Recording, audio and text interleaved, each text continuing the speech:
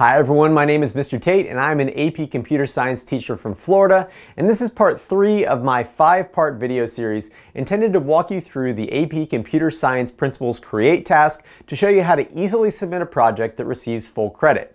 I recommend you start at part 1 of this video series, so click on the card or check out the link down in the description to go there now.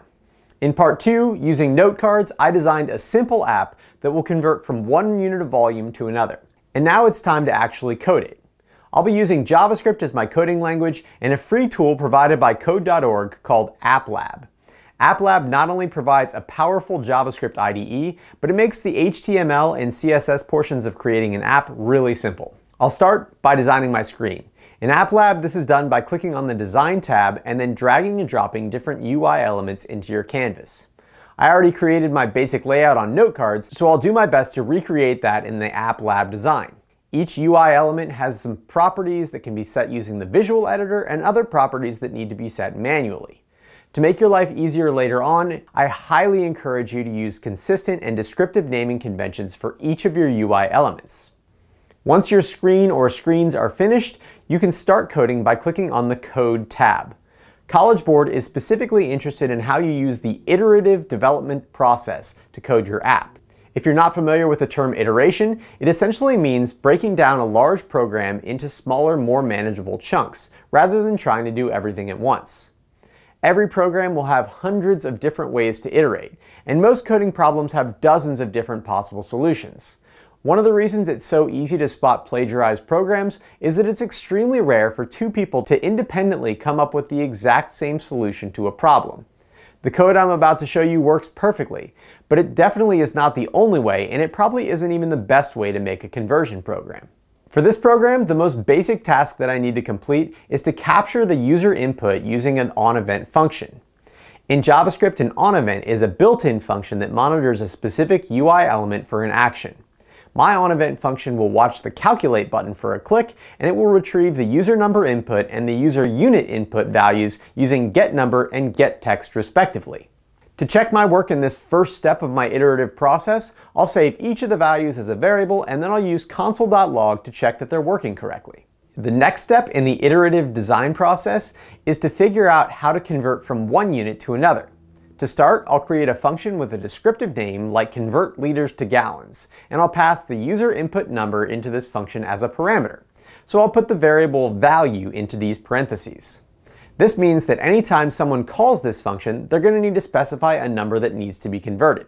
In my function, I need to do a little bit of math to convert my units, so I'll define a local variable called converted value.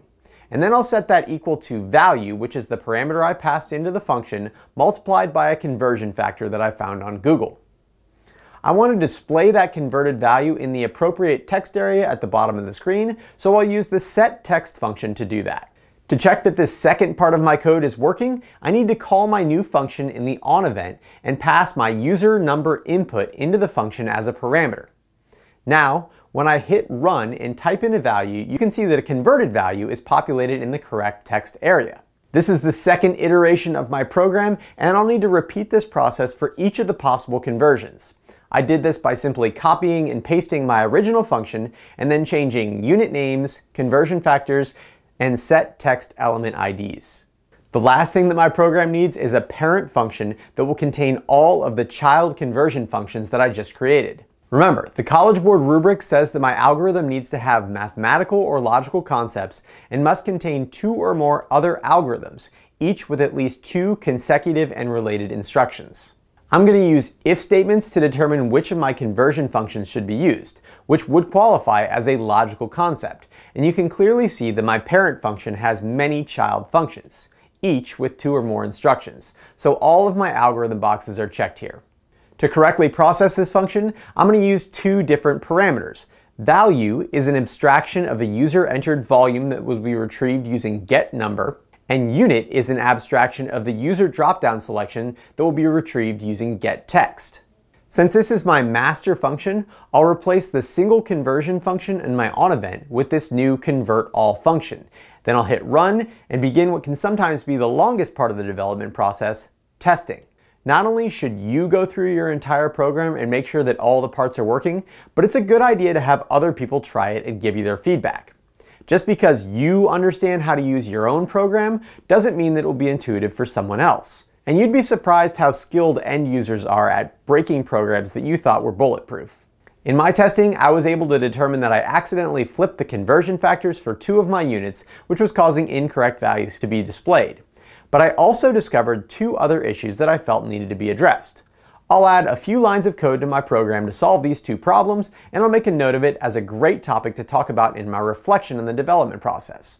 We'll cover that as well as the rest of your responses and reflection in part 4 of this series. I'll be releasing a new part of this video series every 3 days, so subscribe and hit the bell icon to be notified when the next part is released. Feel free to ask questions down in the comment section, and I hope this video was helpful for you. Happy coding, everyone.